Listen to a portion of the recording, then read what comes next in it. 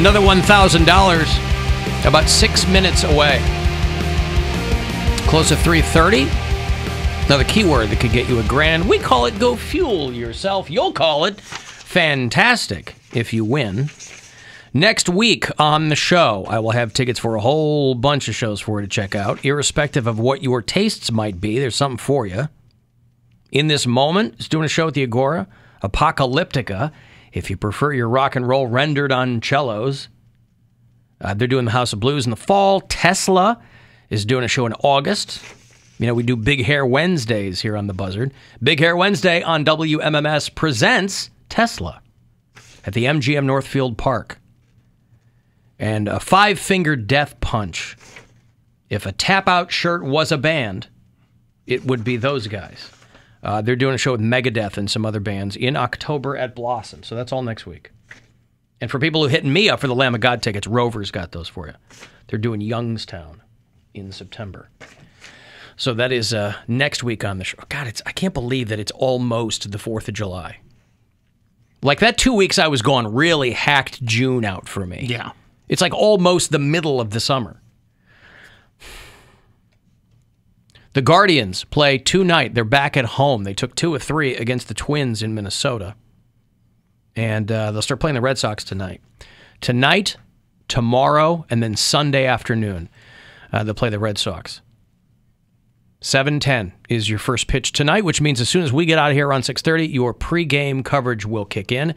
And then they'll stay at home, and the Twins will come to us. That's a 4-game series. 4-game, 5-game. They're playing 5 games against the Twins. They're playing them all next week. There's a doubleheader on Tuesday. That must be a makeup games. Makeup games. It must be 5 games, and then they stay at home over the 4th of July to play the Yankees. That's the series that I want to see. Stupid Yankees are so good this year, so good. Yankees have won 52 games. You know who's next in the AL East? My C team are the Toronto Blue Jays. So the Yankees are 52-18. The Blue Jays are number 2 with 39-30. That's how far out in front the Yankees are of everybody else. I mean, the Astros are doing well, but the Yankees are just murdering everyone. Yeah. So Guardians baseball tonight on 100.7 WMMS FM Hope for Cleveland Guardians baseball. Ellen, my younger brother loves this is Catherine who was texting me from Tampa. She's a big Lightning fan. These days, it's easy to be a Lightning fan, by the way. Oh, yeah. They were Years ago, nobody cared about Tampa hockey. Back-to-back championships, and they're back in the Stanley Cup Finals again. Yeah. Tampa has become a real sports town over the past few years. But I grew up going to Blackhawks games. And she mentioned to me that her 10-year-old brother loves the Blackhawks. Her brother Johnny down there in Tampa. Now, I will say this. It's not easy to be a fan of another team when you're currently in the midst of another Stanley Cup run in Tampa. Who are they playing? The Avalanche? Is that what it is? Colorado and Tampa in the Stanley Cup? Yeah, I haven't really paid attention to that. I've watched some of the Western Finals and the Eastern Finals. I watched a little bit of that, but I haven't watched any of the Stanley Cup Final yet. Did you see the video of the mulch fires in the flats? Yes, that was insane. I saw OK Pants post these videos, and I go, what am I looking at? And he's like, well, things are on fire because it's Cleveland. But I had to Google what had happened. What had happened. Mulch in the flats had caught on fire, but if you saw the viral video, which went wide, by the way, outside Cleveland, it looked like it was like a rolling river of lava, but I guess it was just these mulch on fire. That were real dry, and I guess someone set off some fireworks, and it caught the mulch beds on fire. And then because the wind got so strong that night, it was just swirling around and catching other stuff on fire. So this happens crazy. This happens at last call the other night in the flats. So by the time the firefighters get there, they said there were 20 separate fires in the flats. They were spread out. So like the grass, the mulch, and if you haven't seen the video, it's bananas. Because it does. It looks like rivers of lava blowing around the flats. I can't believe this doesn't happen all the time. People coming out of clubs, drunk, lighting cigarettes, and flicking them into whatever. People aren't paying attention. But you need the mulch to be that dry too. But it is. Not always. I mean, Well, especially right now it is. Yeah, well, because it was such a hot week that it wasn't just that it was dry, that it was also very hot because it retains its heat. That's why isn't that why they use mulch to like create? I mean, isn't that what McVeigh used? Oh, fertilizer. Fertilizer. Yeah. Because that's got chemical components in it that are very incendiary. That's right. But yeah, mulch. One of the guys in my neighborhood had the a company come out where they shoot the big mulch hose onto your driveway. Those are if you cool. Order a bunch of mulch, they'll come out with a giant hose, and then you end up with a pile of mulch. I think more things should be delivered by giant hoses. I think so too. The more things you can deliver by giant, wide-mouthed hoses, the better. Why limit it to just mulch? What are some other things they could use though? Crackers. Okay. Cereal. I mean, my mind's going to primarily go to food, but it doesn't have to be that. Bring back the milkman, and you just have him fill up a bucket with his big hose. Yeah. Here comes the milkman hose. It doesn't even have to be that wide. I mean, obviously, a mulch hose has to be wide because it's big particles. It wouldn't have to be that wide.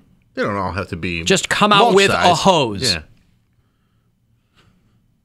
And then we're not using as many containers. You're using reusable containers. You cut down on some waste. Tell you what I do at my house is I have a number of hoses, and you know what I use them for? Take notes if you haven't. I have a number of hoses. I will use them for liquids that come out of a faucet that's attached to my house.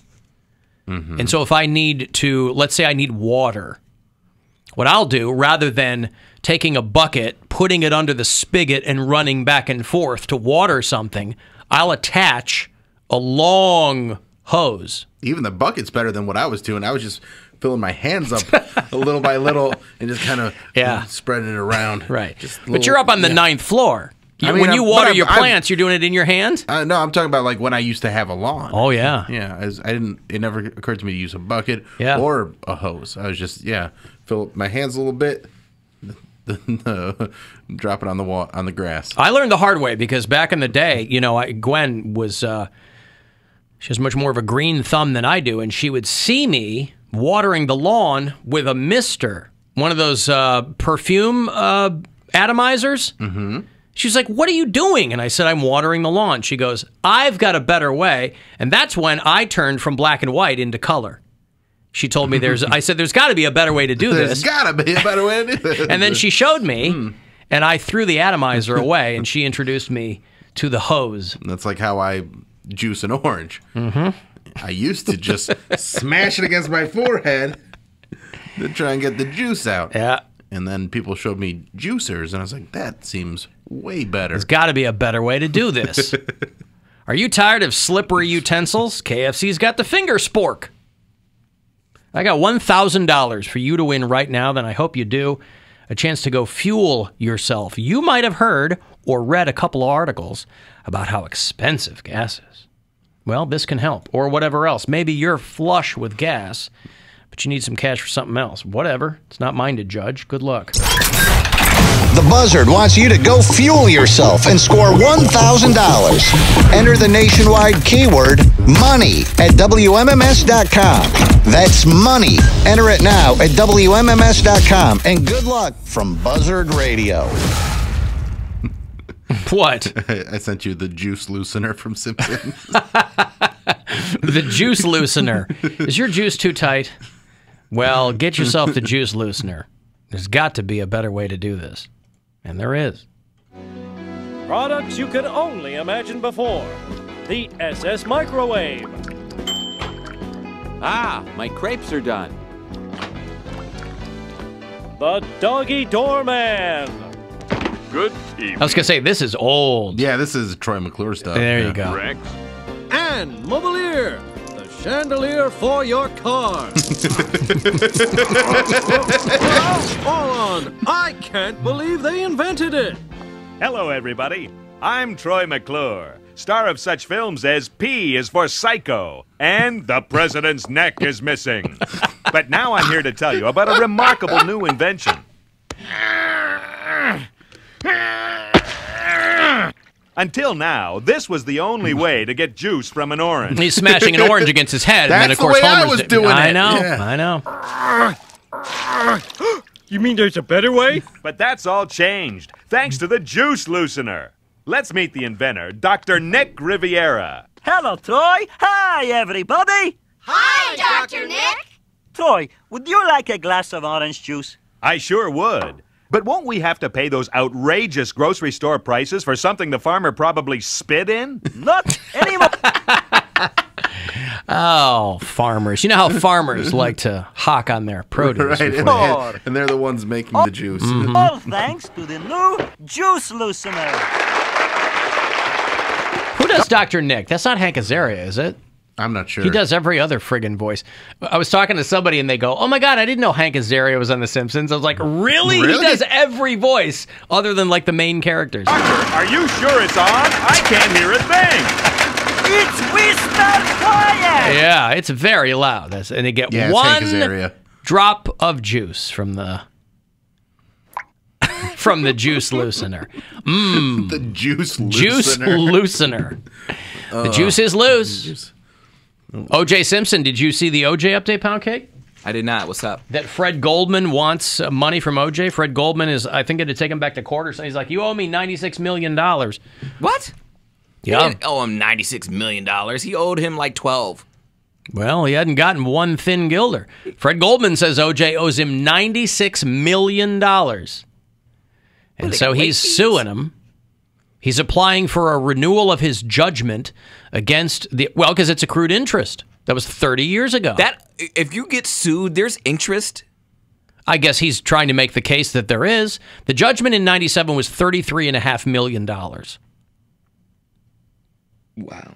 There's no way that that's like I consider that like a medical fee. Like they don't have interest on medical fees. That's ridiculous.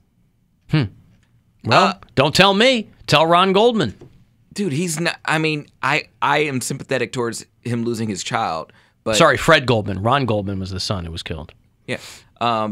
But he's never gonna see that money. OJ ain't got no money. He's not. OJ's not living high off the hog, is he? I thought he was living with the Well, friend. he's got that NFL pension that they can't touch. Yeah. Well, I think that So it's not like he's dead broke. is it $300,000 a year for the rest of his life? Don't know what Something the like pension that, is. yeah. Is it that much? It's a lot, Wow. Well, then why do we always hear about these NFL players going broke if they get a pension? Because back in the day, I don't think they all did. Depending on how old these guys are. And it also depends on how Much long they you were played making. and how much Yeah. you were making. And then a lot of these guys have medical they don't have medical benefits, so I guess it probably they varies go from break. contract to contract. Yeah, they go broke trying to just take care of their bodies after the NFL. Terry Bradshaw was one of the most prominent football players of his generation, and he talks about how there's dudes making more in a year than he made in his entire career. Yeah. He still wasn't making a ton of money, but It wasn't, I mean, that's why he's still working. you weren't making huge money until, and especially if you weren't one of the top players, and Terry Bradshaw had a good career, but yeah, you weren't getting the money like they're getting now. That's why you got to have a good collective bargaining agreement. That's CBA. Alan, I went to New Kids on the Block at the Romo Fijo on Tuesday, and the mulch outside the main entrances was smoking, and nobody seemed concerned at the time. And then I saw that Flats video, and it's pretty scary. Well, imagine that. You just walk outside. I mean, you figure the New Kids on the Block, they probably brought so much heat. They were like, step by step over that mulch. Stop dropping bowl. It's gonna burn your ass. Uh-huh. I gotcha. Dude, I do like New Kids on the Block. You do. Yeah. I said that sarcastically. Yeah, no, okay. That's fine. Why? I don't know. Catchy music. I just like the boy band era. I think it was a very fun time. Well, this New Kids on the Block is a different era. It's You like weren't even the born yet. late 80s boy band. Yeah. And Or then, mid. And then the 90s boy bands was what? Like Boys to Men. I don't know if those counts as a boy Mm, band. LFO. Because they were urban. Well, Boyz II Men was early 90s.